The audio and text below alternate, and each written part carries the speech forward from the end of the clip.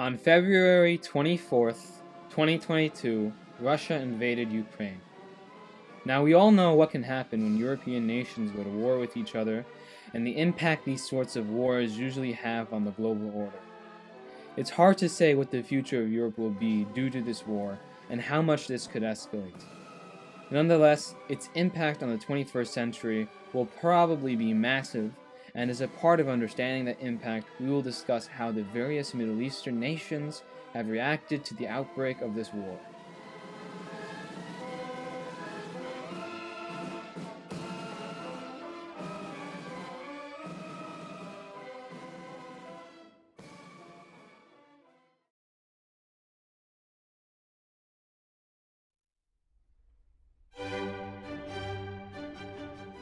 To begin, I'm going to start with an area of the world near and dear to our hearts, where there are no problems, and everyone loves each other, fully secure in the lack of controversy they engender.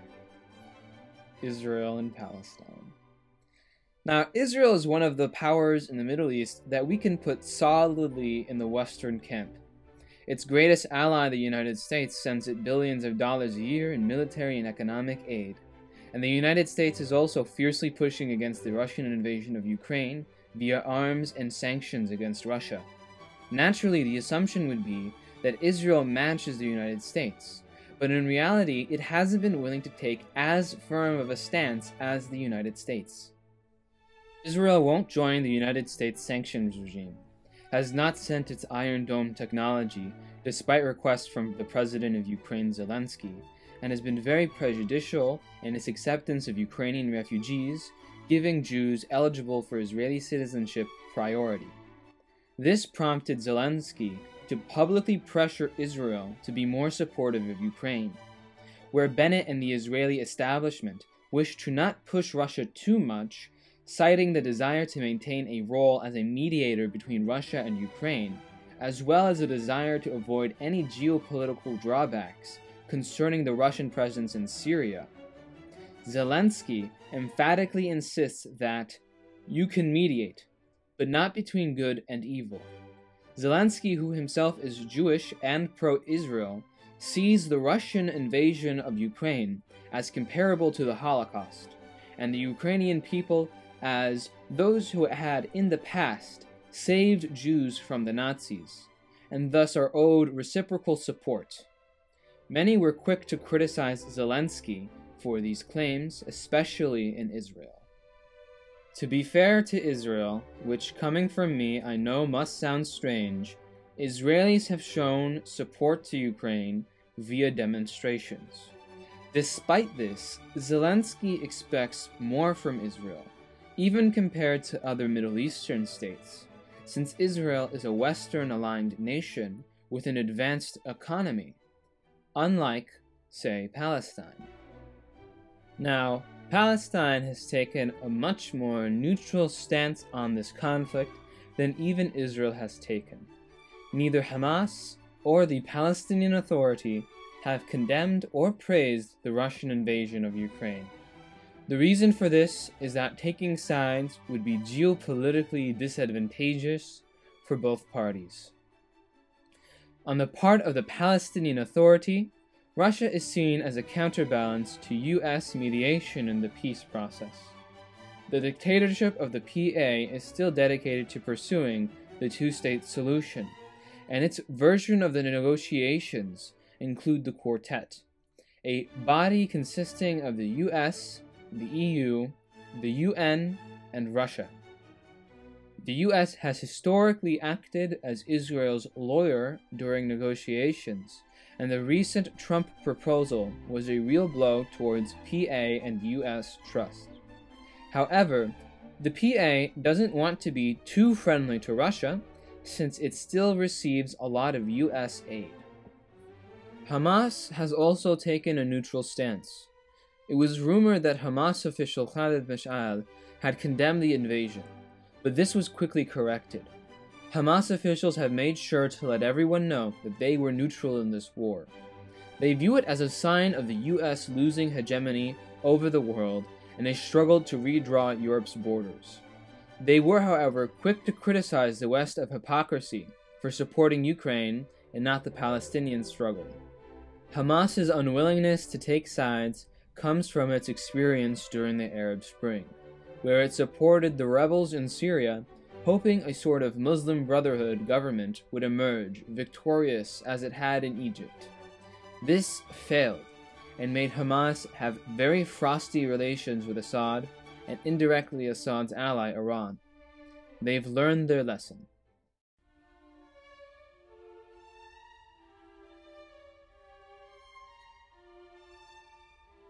Situated in the Middle East are the civilization-defining rivers of the Nile in Egypt and the Tigris and Euphrates in Iraq and Syria, which were responsible for creating a surplus of grain that could sustain their respective populations.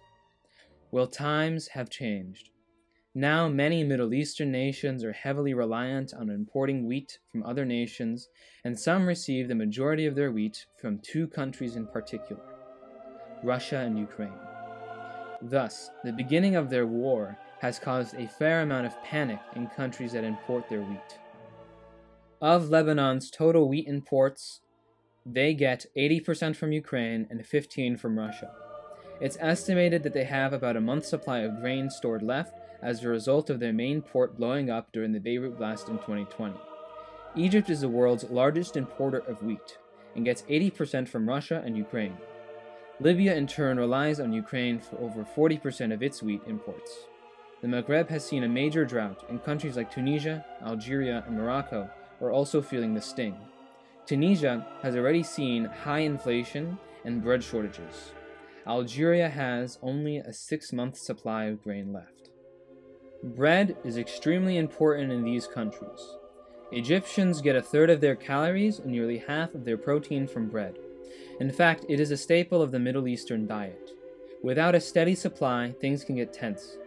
For example, the 70s in Egypt saw bread riots leading to Anwar Sadat and subsequent Egyptian dictators subsidizing bread to ensure their positions. The current revolution in Sudan was sparked by bread prices tripling. These countries are now scrambling for plans to ensure that their population does not suffer too harshly from the grain shortages. Egypt is trying to incentivize its farmers to sell more wheat to their government, giving them more money for the wheat and threatening non-compliant farmers with jail or a fine.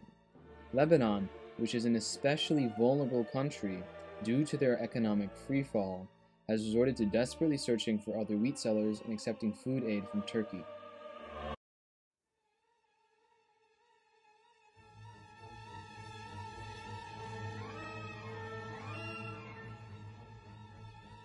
Nearly the entire Swana region voted at the UN General Assembly to condemn Russia. Algeria, Sudan, Iraq, and Iran decided to abstain. Morocco just didn't vote, which is odd. I mean, why wouldn't they record a response in a vote to condemn a country that's in the process of annexing a neighboring territory that they don't think should be a sovereign country? Who can say? Who can say? Syria was the only country who explicitly voted against condemnation of Russia. Though I have portrayed how these countries' officially recognized governments have voted, it must also be noted that some of these countries have been enduring civil wars and revolutions for the past decade or so, and that complicates things. Syria, for example, is split into competing factions. The government of Syria, headed by Bashar al-Assad, backs Russia, and is reported to be sending some forces over to Russia to help with their invasion. The opposition, however, sympathizes with Ukrainian civilians, who have in turn suffered their own bombardment from Russia. In Idlib, thousands protested against the Russian invasion of Ukraine, citing Putin to be the same monster for Syrians and Ukrainians.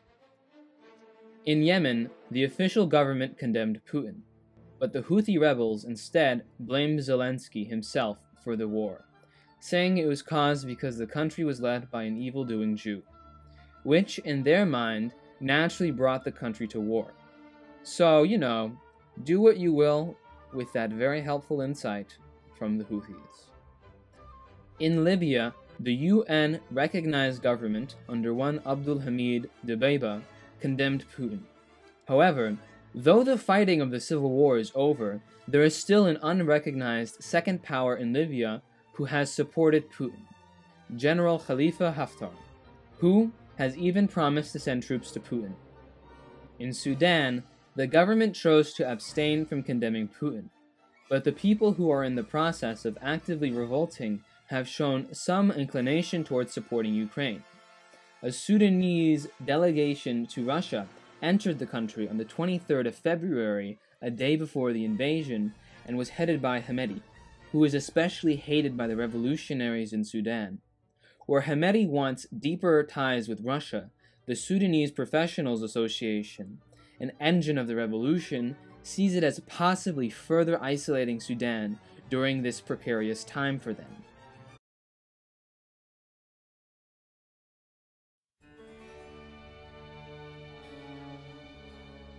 Whatever side any country or the opposition in that country has chosen, this war has created a lot of strife and has made the various powers make controversial choices inside and outside the country. So far, in all of these situations, someone loses, but this war is not without winners either. When war began, most of the world was thinking, God, this is terrible, so many people are going to die. However, in Riyadh, probably in a gold palace or whatever, Mohammed bin Salman thought, God, so many people are going to die. What a time to do business. You see, Russia is the third largest producer of oil in the world and supplies 25% of Europe's oil needs and 40% of its natural gas needs. The West has been desperate to plug that hole, and a great part of that desperation has resulted in overtures to oil-producing nations in the Middle East. Saudi Arabia condemned the Russian invasion, but has also taken the opportunity to benefit from the war. When Russia invaded, gas prices soared, and the US asked the Crown Prince MBS to increase production of oil to help lower prices. MBS has increased production at the request of Donald Trump during midterm and presidential elections before, but in this instance, he refused. Lowering gas prices could lead to Russia making less money from its energy exports, and thus further the economic warfare that the United States is unleashing upon Russia. But economically, Saudi Arabia is Russia's ally. Iran, on the other hand, has shown willingness to pump more oil, seeing an opportunity to use their resources to tempt the West should they get the new JCPOA finally approved and the sanctions placed upon them removed. They will return to pre-2018 levels of oil pumping. Even little Qatar has seen its geopolitical impact increase, as it has now been dubbed a major non-NATO ally of the United States, and being tasked with partly filling in the energy hole left by Russia. However, the biggest winner of all is Turkey. Turkey was quickly called on to close the Bosphorus to Russian ships, and was welcomed by Zelensky in offering itself as a potential mediator.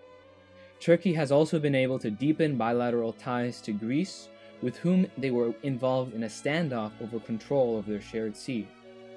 And they have been able to take advantage of Europe's new energy demands by leveraging its role as a link in the Southern Gas Corridor, a link of various pipelines exporting energy produced in Azerbaijan through Georgia and then through Turkey.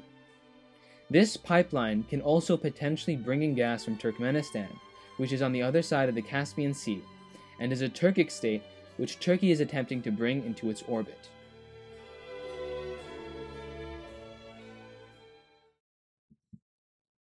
The general mood in the Arab and Muslim world is, in short, very mixed. Where some see the West's hypocrisy in treatment of Ukrainian refugees as opposed to Middle Eastern refugees, others are also aware of a common enemy with Ukrainians in the form of Russia. Where some are now placed with potentially devastating economic burdens, others see an opportunity to advance their own interests. Wherever you lie on this issue, the impact of this war will no doubt be massive. Putting the geopolitical implications of this war aside, it has caused many people to lose everything and become refugees. If you would like to support refugees from this war, please consider donating to a charity linked below in the description. If you would like to support this channel and ensure that I continue to make videos, please like, subscribe, and most importantly, share. If you would like to help in a more important way, a special way, please consider becoming a patron. If you become a patron, I thank you at the end of my videos, like I am going to thank my patrons right now: Piratic Napalm, Adam Elbilia, Avocado Kirby, Tom Rollins, Marshall Law, and Nomad Star. Thank you all for contributing. And I also do art streams on Twitch. My Twitch is in the description. Please give that a follow. Thank you.